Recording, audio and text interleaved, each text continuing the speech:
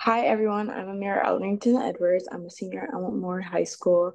I'm not old enough to vote yet, but like I still wanted to, be a part of this important initiative. So like Susanna previously mentioned, we all had or like decided on different projects to do.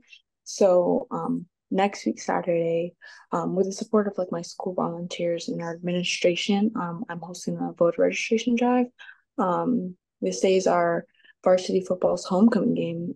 So we're just hoping that we receive a lot of community turnout and support with the goal of securing around like 100 new registered voters. And I've also spoke with my principal, and we plan to make this like an annual thing at our school, hoping to get the community engaged and maybe even like make it like a district-wide thing. So yeah, I'm just grateful to be here today and being a part of this important initiative.